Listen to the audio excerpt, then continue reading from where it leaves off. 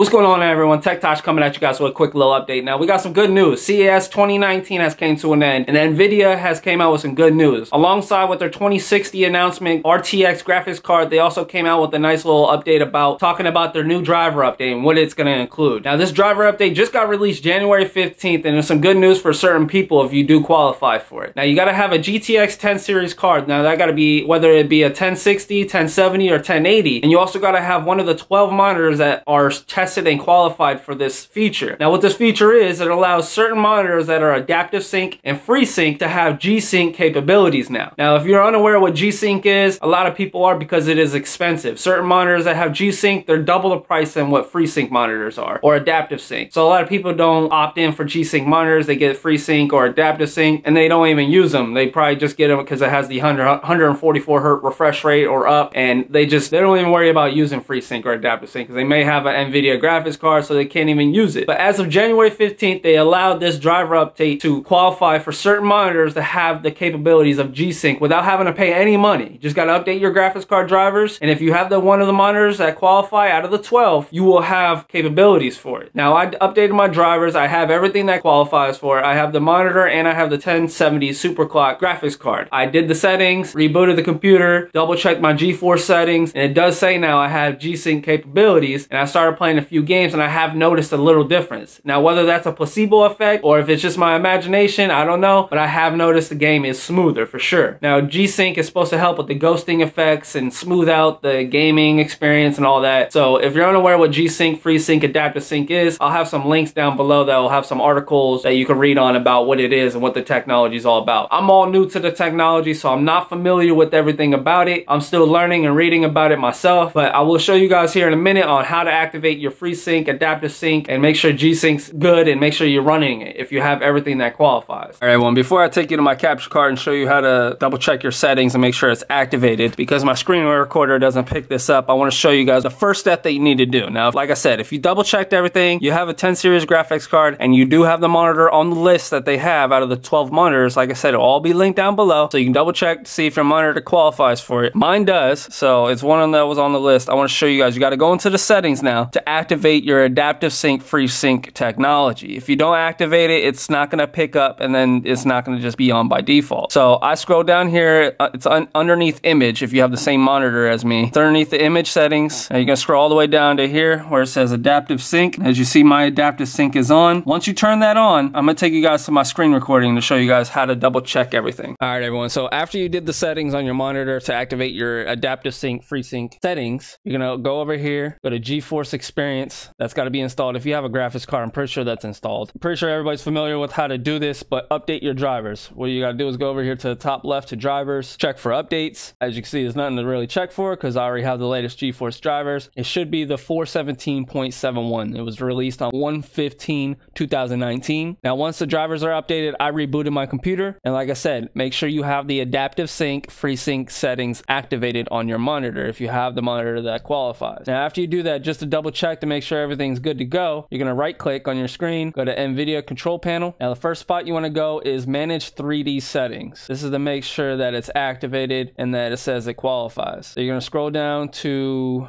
where's it at? Right here, monitor technologies. So it should say G-Sync compatible. If it doesn't, click on it. Now, mine says G-Sync compatible and fixed refresh. So mine was already default on G-Sync compatible. Like I said, some people said it wasn't showing for them. They have the monitor, they have the graphics card. Why is it not showing? It was because they didn't have the actual setting activated on their monitor. Like I said, you got to make sure you have the FreeSync adaptive sync setting turned on your monitor. Then reboot, and then come back here again, check to see if it's on here, and if it's selected, select it. But if it doesn't show up after all that, then I'm sorry guys, you probably don't qualify for it, or something's going on that is not working, and just kind of wait for some updates. Like I said, this is all new technology. I'm still learning everything. I'm trying to learn what exactly I can test to see if it's working, and other than playing in games and trying to see if it looks good, it does look good. And like I said, it feels like it runs better and smoother. The ghosting is a little less. Like I said, I don't have a lot of ghosting because I do have the 144 hertz refresh rate, so that alone, it makes the game smooth. The next thing you could do here is go over here to display, set up G-Sync, make sure G-Sync and G-Sync compatible is checked. It should be by default. By default, enable for full screen mode is checked, but I went over and checked windowed and full screen because I don't play all my games in full screen screen sometimes. Also, make sure you have the right monitor selected if you have dual monitors or more. And then scroll down to display specific settings. Make sure that's enabled. Now, I do got this little display here. Selected display is not validated as G-Sync compatible. I don't know why it says that, because everything that they announced says it is compatible. I went into my settings like I just showed you. It does show that it's compatible and it's activated, and all my settings are checked to be enabled. Like I said, I'm still learning all the technology, so if I come up with any updates as far as what monitors work more, if there's any more monitors that are updated to work, or if there's some more information about how to double check it or anything of that sort, I'm gonna update you guys. That's pretty much it, guys. Hopefully you guys have the monitor and you guys have the graphics card and you guys can enjoy this free driver update. And that's gonna be it for this video, guys. If you guys like the video, be sure to hit that thumbs up button. Also hit that subscribe button if you want more content like this. If you have any questions, concerns, or have any remarks on it, or if you have any more information you can share, comment down below. And that's gonna be it for this video, guys. Y'all stay nerdy. I'm out. Peace.